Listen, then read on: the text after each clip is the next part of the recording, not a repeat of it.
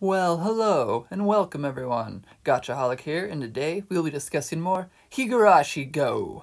I got that murder on my mind, got that murder on my mind. Now, I don't think you understand how happy I am that we got this reveal, so let me just put into perspective.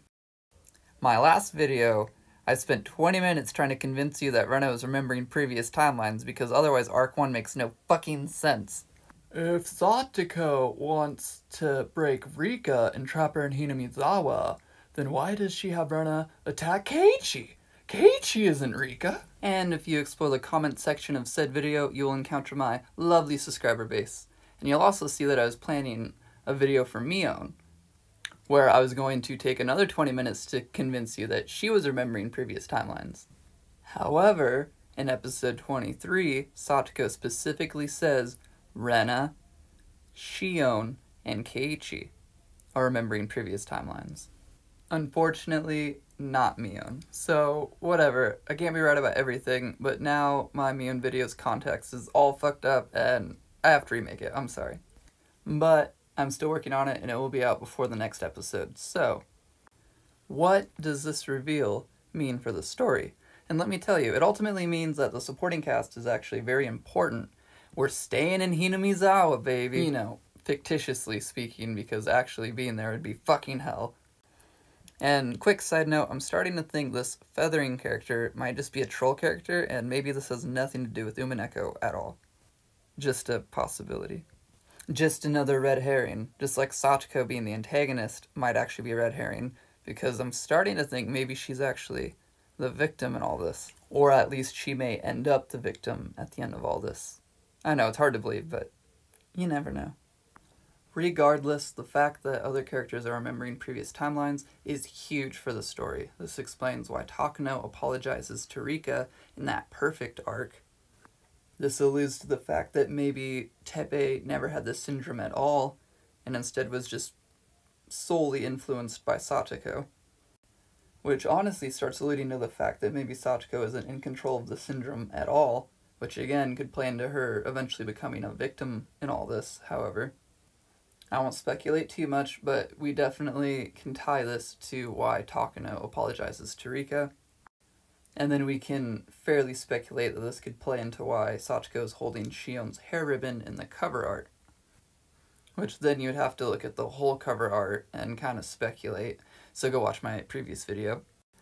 But many inconsistencies that I've brought up throughout all my previous videos, they all make sense now. So many times in my other videos, you'd hear me say something like, well, unless so-and-so is remembering a previous timeline, then this makes no sense. If Satoko facilitated Rika's death in Art 2, then why does she have no idea what's going on? Why didn't she kill herself right away? Why did Mio lock up Keiichi? But no, it all makes sense. My god, finally.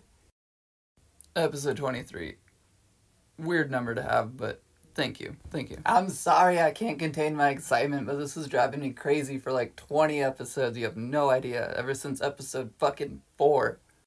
My first viewing of that episode was the first inclination I had to suspect that characters were remembering previous timelines and that actually influencing their actions and story. At first, I did think Rena was like another looper, kind of to fill in Satoko's role, but then Satoko took over that role, which, you know, a lot of the community already predicted, and I was kind of on the train, but I thought it was too obvious, so I was like, no, what if it'd be Rena? That'd kind of make more sense. So don't get me wrong, I'm very happy that I got this twist right, but I've not gotten every twist right. Just a lot of them. So, the detail that gives away that characters are remembering previous timelines in episode 4, I did touch upon in another video, but basically, the fact that at this point in the story, they really play into Oyashiro's curse, and how it revolves around the festival, and there's been these disappearances and murders like the previous 4 years on the night of the festival. And now if you know Rena as a character, she is an avid believer of Oyashiro in this way, because she previously left the village, suffered the syndrome which she thinks is Oyashiro's curse, and when she came back she thought she was forgiven by Oyashiro. Again, she's an avid believer of Oyashiro in her own way. So now, going back to episode 4, when Tomatake and Takano disappear on the night of the festival, everything screams, "Oh, Yashiro's curse!" And going back to Rena, normally she would act freaky anytime this gets brought up. This explains her bizarre behavior anytime they talk about Satoshi.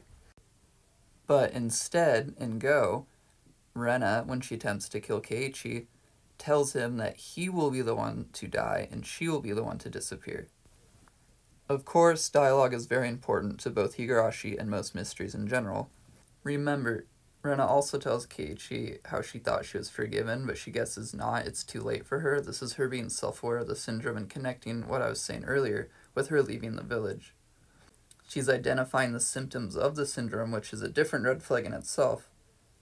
But the point is that everything she says actually means something. So why would she tell Keiichi that he's going to be the one to die and she's going to be the one to disappear after Tomatake and Takano have already disappeared on the night of the festival when she was the last one seen around them? And honestly, there's only a few reasons she would say this. One reason could be that she actually already killed Tomatake and Takano, so that explains how she knows they didn't succumb to Orishiro's curse. And the reason she would kill them is because she knows they're the real antagonists, because she's remembered previous timelines. And then another reason could be kind of the same thing, just without the murder. She just knows that they're faking their deaths because they're the antagonists, because she's remembering previous timelines, and that goes into why, she tells Keiichi he's going to be the one to die, and she, being Rena, will be the one to disappear, Orishiro's curse, yada yada yada. I touch upon all this in my previous video. Now, speaking of my previous video, I'm actually going to go back on something. I'm not entirely changing my theory, I'm actually going back to what I originally thought.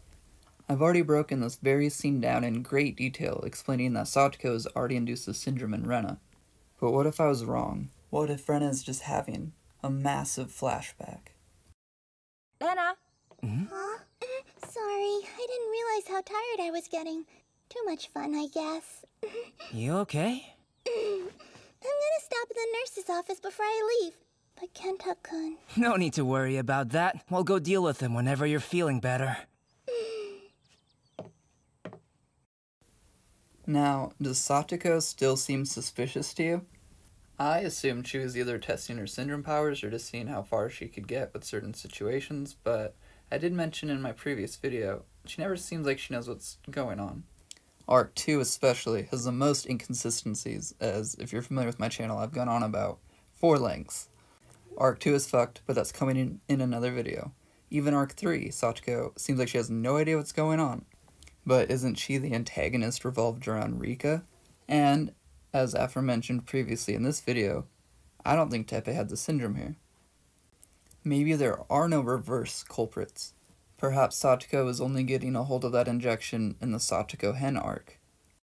There's still a few mysteries in Arc 3, but that's definitely coming in our next episode. But just wait till we get back into Satoko Hen. There has to be more explanation to these arcs. I suspect we're being trolled. I suspect we're being trolled on our episode count, on our title, on the fact that this is a remake. Ryukishi's a troll. Who would have thought? Now let us get into some theory crafting. God, I've never felt so free before. I don't have to keep tripping up over trying to convince you guys that characters are remembering timelines to make sense of my theories anymore. Fuck yeah, alright, so first thing. Just because this is a theory that I have not yet covered on this channel, and because it was a theory before the show even started, is Higurashi Gou a mirror world? A reverse world? Will Satoko inevitably suffer the same fate as Rika, endlessly trapped in loops trying to escape her fate of endless death? Is that where the show is heading? It's a very interesting theory. Now, we can toss out the hallucination theory as far as it being like the final twist, because Teppei probably didn't have the syndrome.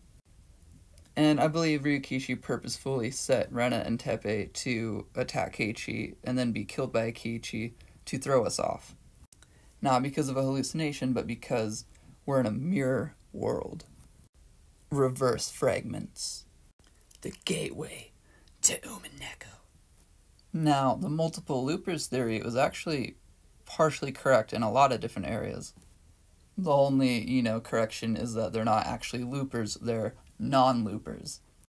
So are there multiple loopers? No, there are non-loopers. And then, I guess, the last three we can touch upon real quick. The OG Satoko Mastermind Theory. He, it's really me. So ultimately, we know Satoko overcomes whatever trials, await her in the first 3 arcs. Maybe she just kicks it into high gear, starts getting a hold of that injection, starts taking things into her own hands, as we see is a huge part of her character in itself. And she just starts going crazy on Rika, and that brings us to the cliffhanger we got.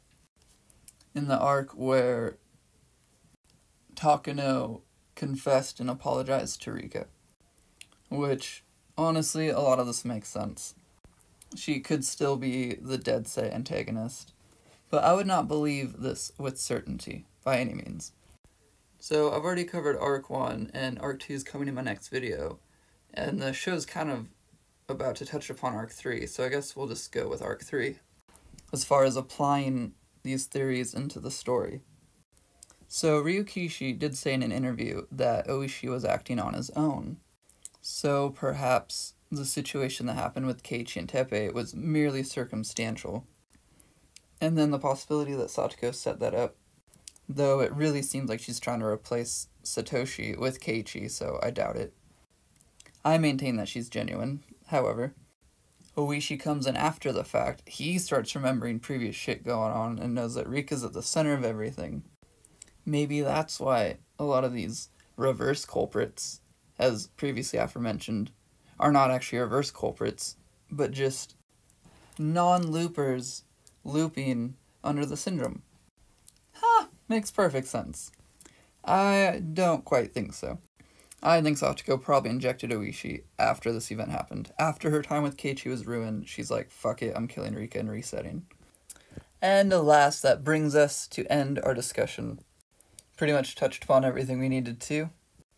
The huge reveal that multiple characters are remembering previous timelines, at least it's a possibility. We're not entirely sure how that plays into anything yet, but predictions for next episode being episode 24, well, it's clear that Satoko wasn't abused by her uncle. It was very obvious the first time I covered Arc 3 and what really happened in Arc 3.